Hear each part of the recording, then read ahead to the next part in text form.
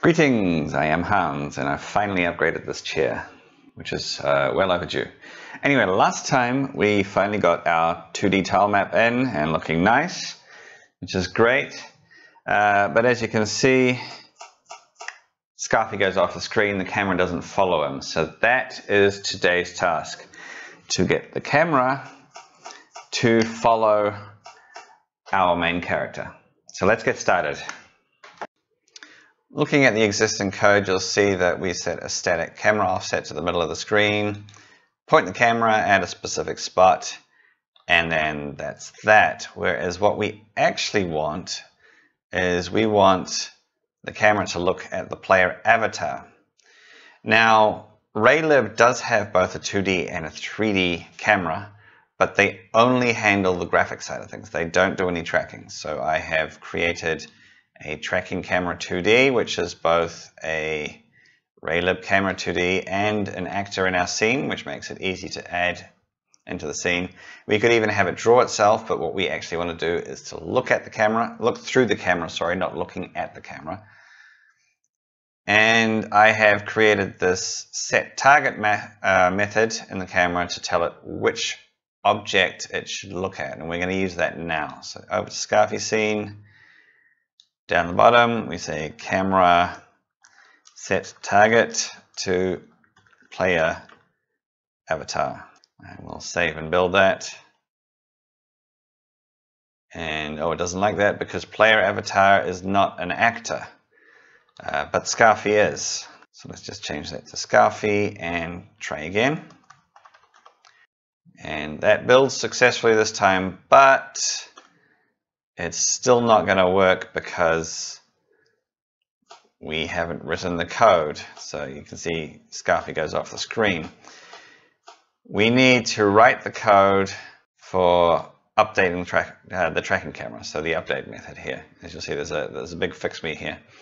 So what I'm going to do is, or what I want to do is, I want to use the photography rule of thirds. So have Scarfy roughly a third from the side of the screen, from whichever side of the screen he has his back to, which means if he's facing, if Scarfy is heading in this direction, then he should be a third from this end of the screen so that you see more of what's ahead of him. Vertically, I think I'll just try to put him in the middle of the screen, subject to, of course, the boundaries. We don't want the camera going off the boundary of the 2D scene. So let's start writing that code. First things we'll need to do is we'll need to get the tracking camera's 2D position, and because it's an actor, where do I have, oh yeah, I need to go up here. Because it's an actor in our scene, we can just look at the actor class and you'll see there's a 2D position and 2D velocity. So let's get the difference between the position, the camera's position and the target's position. And of course, I think for safety, we should put in here a safety check. If there is no target, then we do nothing. Always good to make sure you don't crash. And let's have a quick reminder of what this update method is supposed to return. Returns true if the actor exists, so we should always return true because we don't want the camera to disappear on us. And now we want to know the difference between where the camera is pointing and where the player is. Let's just call that diff target position minus our position. For clarity, let's use this position. I think maybe for the initial shot, let's simplify it to just try to put the player in the middle of the screen. So that's the difference. And obviously we would like to move the camera to look at that position, but not too fast. So I think what we should do is add in a sort of an acceleration factor. So we have an acceleration factor. Let's call it I'll just call it acceleration. And this is one of those things we're just going to have to take a guess at how big that should be. I'm going to say let's make it change about 10% of the difference between the two. Yeah, some of this is just going to be experimentation to see what works.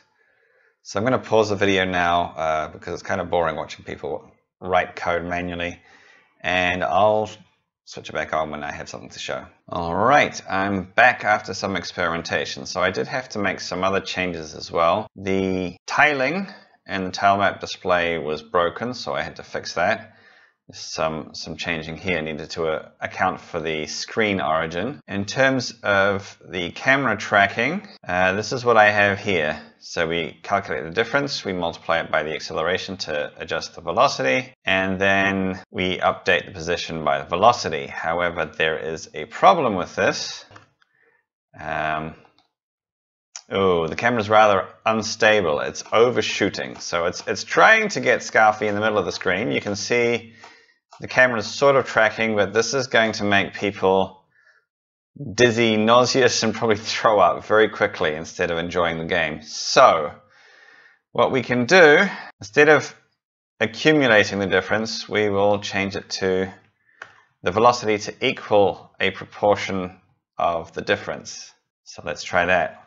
And if you are somebody who has studied engineering and control systems, you will know that this is also not good enough. As you can see, it's lagging behind. It's not going to catch up until Scarfy stops walking. So we need something a bit more sophisticated. And this is where you go to your engineering school, your old engineering school books. Control systems, there's something called a PID Controller, which stands for Proportional Integral Derivative. Used extensively in control systems for machines. This is what we are going to use. Well, actually, we'll use a lighter version of it. Proportional integral, we'll drop the derivative. I don't think we need it. In order to get this camera to track correctly. This is exactly the kind of thing that the PID controller is good for. I will start implementing that. So we're going to need more than just an acceleration. We're going to convert this to PI control. So back to the header file. And we're going to change this to the proportional factor, and we're going to have an integral factor. Let's call that I'll just call it integral factor. A bit wordy, but be clear what they are.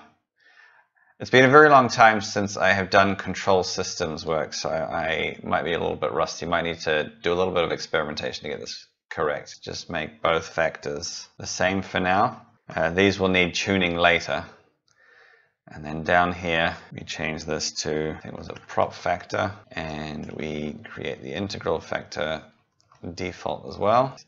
Double check that I've got there. Yes, prop factor, integral factor. And now the velocity is equal to the difference between where it should be looking and where it is, times the proportional factor. This section is, as I say, proportional to the error. I should probably call this the error, just to make it clear. And I'll say this is a basic PI controller. And I'll reference the Wikipedia article. Not that the Wikipedia article is necessarily the best explanation, but it's one of the easiest ones for me to refer to. And now we need the integral. So the integral looks at the previous velocity. The previous velocity is basically a memory of what the previous error was, well, multiplied by the proportional factor. And we will multiply the velocity, the previous velocity, by the integral factor. And let's just see how that goes. Oh, right, we need to change this to error. And this is one thing about game programming, you do need to get comfortable with mathematics and especially vector algebra. Okay, that's a little bit better. Let's see if it can catch up. It looks like I got some adjustment to do.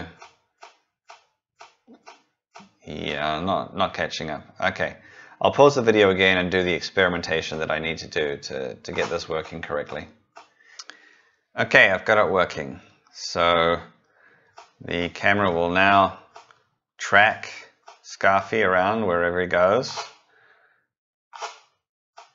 and keep him roughly in the center of the screen. I decided to go with a proper integral, so integral of the error, which follows the way that a PID controller is supposed to work. And I also added a target radius. So what this does is if the camera is close enough to the target object, then I will zero out the integral. Because if I don't do this, maybe I'll comment out that code and let you show you, then you can get overshoot and oscillations, which is a known characteristic of PID controllers. So yeah, you can see it's oscillating all over the place. It will center on scarfy, but in the meantime, it can bounce all over the place. I could adjust the PI factors, the multipliers, but I decided this is a much nicer effect. So once it gets close, it basically changes to effectively a proportional controller. Well, almost a proportional controller. So it resets the integrals so we do not get the same overshoot and oscillations that a classic PI controller can do. So up next, we need to, as I said, I wanted to use the photography rule of thirds. There are two ways I could do that. I could adjust this position here. So I could insert it in here, or I can take advantage of the RayLib camera's offset. I can mess with the offset, and I think that's what I'll do. So the offset gets adjusted to +1/6 or -1/6. So right now the offset is set to the middle of the screen. So if we move it by +1/6, it'll move to the right to a third from the outside, from the right hand side, or a third from the left hand side if we do a negative. I'll put that in here. So we're basing this on the direction that scarfy is facing. So the way that this needs to be done is we need to look at the target's velocity. If the target's velocity is off to the right, then we want to put the offset off to the left, and if the obviously if scarfy is facing the other direction, so the velocity, horizontal velocity is negative, then we'll point in the other direction, and if scarfy is stationary, then we'll leave it alone. We don't want the camera to be messing with the camera's position that way. So let's write that in code. If target velocity dot y greater than 0, then we change this camera's, I think, set offset. We need to get the screen dimensions, don't we? You know what, I'll pause this until I've written the code. Okay, I've implemented it the way I said, but it's not working. Watch this. It jumps erratically. We don't get the smooth camera tracking that I wanted, and the reason is obvious. Setting the camera offset like this up here is going to completely bypass our camera tracking calculations. So I need to undo this and do it properly. I'll pause it again here and show you what it should look like. And I'm done. So here's the code. Again, we've maintained the basic structure. If scarfy is moving off to the right, then we move a target offset 1/6 of the screen off to the left from the center so that we get it 1/3 from the left hand side. And if he's going the other way, then we set the offset so that it's 1/3 from the other side of the screen. What I've also done is I've realized that we can observe the target or scarfy's velocity directly. So I've added that directly into the velocity, and I'm using the PI controller just to correct for any offsets from where we actually want the camera to be pointing. And the reason for that is I was still getting oscillations after adjusting the PI factors yet again. And so it's just easier to track the target's velocity directly and then use the error just to fine tune where the camera is pointing. Let's have a look at what that looks like.